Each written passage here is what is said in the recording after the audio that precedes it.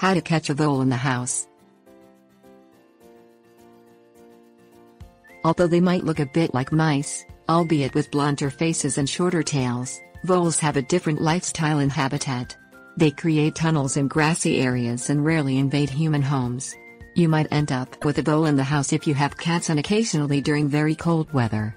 Catching and removing the vole is more straightforward than catching a mouse, mainly because the vole is unlikely to return to your house after release. Things you will need: work gloves, bucket with lid, cat carrier with fine mesh or large plastic box, grass, aquarium net, knife, live traps for rodents, peanut butter or apple slices, household disinfectant. Put on tough work gloves. Wild rodents often bite and they can transmit diseases. Scoop the vole up quickly and put it in the bucket. A vole brought in by a cat is likely to be in shock and easy to catch. Alternatively, put the net quickly down over the vole, pick it up with the mesh and place it in a bucket. Put the lid on so the animal doesn't jump out.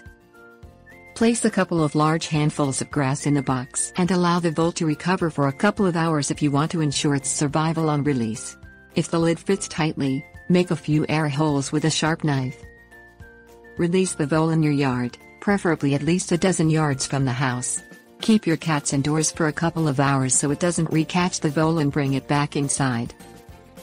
Bait live traps for mice or rats with peanut butter or pieces of apple and place alongside walls or near where the vole is hiding, if it took refuge under furniture. Check the traps every couple of hours until you catch it. Darken the room. Drawing blinds and turning off lights makes nocturnal animals feel more confident. Wash your hands and disinfect the bucket, pet carrier or box. Put the gloves in the laundry. Tips: warnings.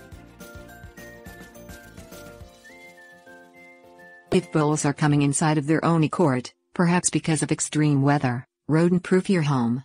Seal up all gaps in walls and around windows, doors and pipes with the appropriate building materials.